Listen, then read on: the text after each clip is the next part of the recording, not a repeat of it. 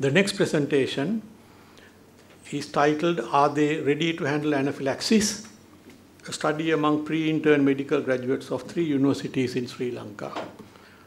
It is presented by Dr. C.N. Wijekoon, Dr. A.D. Fernando, Dr. S. Dissanayake, Dr. I. Wettasinghe, Dr. M. Gunawardana, Dr. G. Minuwanpitiya, Dr. P. Jayawardane, and Dr. P. M. Thenuwara. Presented by Dr. I. Wettasinghe. Good afternoon, ladies and gentlemen. I am Dr. Wettasinghe, representing the Department of Pharmacology, University of Sri Jayawardane, and I am here to talk about our study, which is titled, Are They Ready to Handle Anaphylaxis?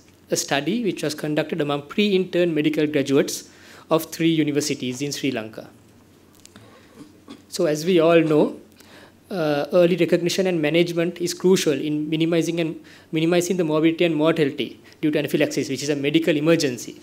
And pre-interns will soon become the first contact doctors who would be primarily responsible for diagnosing and managing anaphylaxis in the hospital setting. They will be the house officers in the state hospitals. So the general objective was to determine how pre-interns, So the general objective was to determine how pre-interns qualified with MBBS from Sri Lankan universities perceived anaphylaxis. So here we assess the knowledge regarding the triggers of anaphylaxis, the diagnosis and the management of anaphylaxis. And we also assess the self-confidence regarding the diagnosis and management of anaphylaxis. So this was a cross-sectional study. It included pre-interns who graduated with MBBS in 2019. Consecutive sampling was used. Data collection was used using a self-administered questionnaire. The questionnaire consisted of true-false questions, single-answer MCQs, and open-ended questions. This is an example of the case scenarios that were used for the diagnosis of anaphylaxis, and these are the questions regarding the management of anaphylaxis. So here we come to the results. So 39%, the sample size was 392 with a response rate of 88%. The mean age of the population was 27.3 years, and 63% of the participants were females. So only 16.8% identified all stated anaphylaxis triggers. And the knowledge regarding allergens such as green leaves, green gram, coconut, and chickpeas was poor.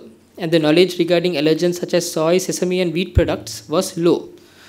Rice is not known to cause anaphylaxis. However, 38% of the population were under the wrong impression that it causes anaphylaxis. Also, inhaled allergens rarely cause anaphylaxis, but majority of the participants were under the impression that it causes anaphylaxis. So surprisingly, very surprisingly, 16% of the population did not know that there is a set criteria to diagnose anaphylaxis. And 11% of the population did not know that anaphylaxis can occur without hypertension. So only 4.6% correctly diagnosed all 10 case scenarios. So here we have the case scenarios, and as you can see, question 4 and question 9 were poorly answered. So I would like to read out question 4. So question 4 goes as this.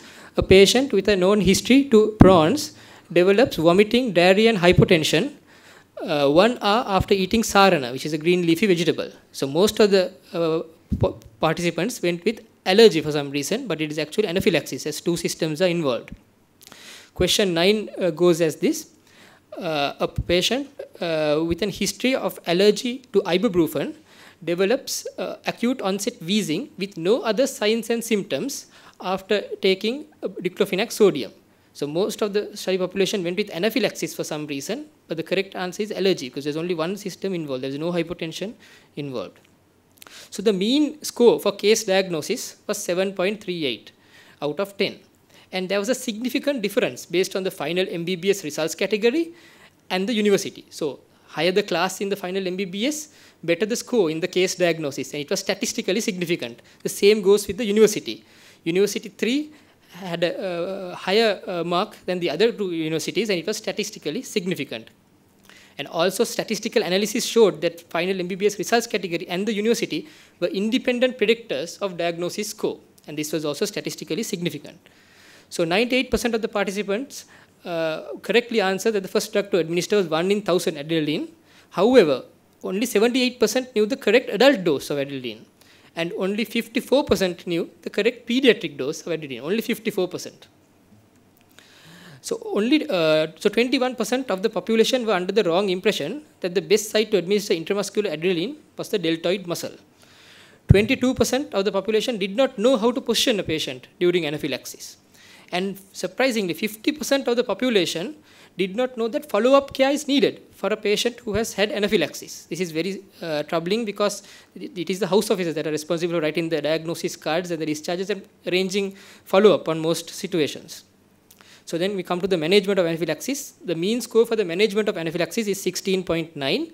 Once again, there's a significant difference based on the final MBBS results category, the university, as well as the personal history for allergy. So again, higher the class in the final MBBS, better the score for the management of anaphylaxis. It was statistically significant, as you can see. Again, statistical analysis showed that the final MBBS results category was an independent predictor of management score. 80%, so now we come to the self-confidence, assessing the self-confidence. So 80% of the population were confident in diagnosing anaphylaxis. 62% were confident in managing anaphylaxis. And the main reason for the lack of confidence in managing anaphylaxis was that they did not have hands-on experience, even though they had seen an emergency management of anaphylaxis. 38% have given that answer. So from our study, we have noted that University 2 had a higher level of self-confidence in diagnosing and managing anaphylaxis when compared with the other universities. And this was statistically significant. Also, the self-confidence in management was higher in males. There was also a positive correlation between the diagnosis score, that is the knowledge regarding the diagnosis and the knowledge regarding the management of anaphylaxis, and the self-confidence. There was a positive correlation, which was statistically significant.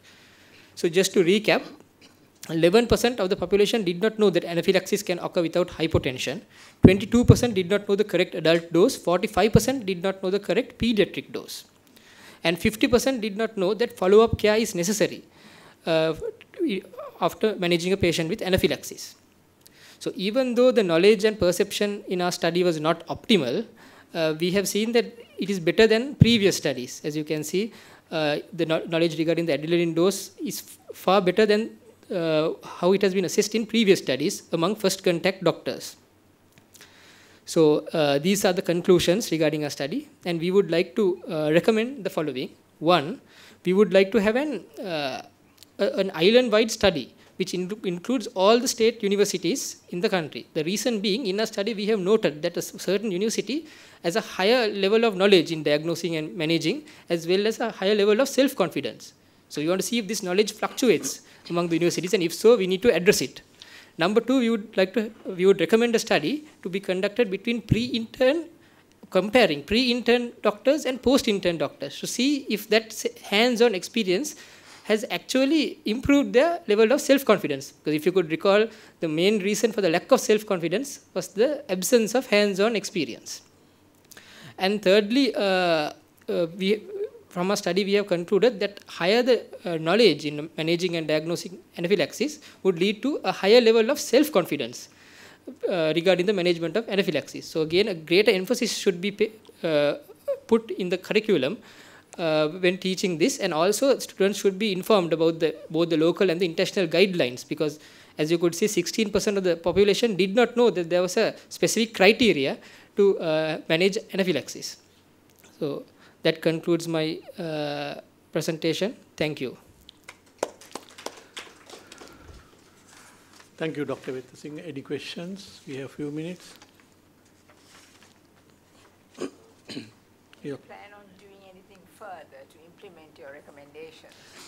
Yes, madam. So we still haven't implemented it, but we are having discussions. So one is for the students. We are planning to have an additional period where we discuss the case scenarios. All this time it has been only theory. But here we are going to discuss some case scenarios, as you saw in the question, so they apply their knowledge into diagnosing. Also, we'll be recommending there are journals and now the RESUS guidelines, the NHS guidelines, which have a set criteria for the management of anaphylaxis.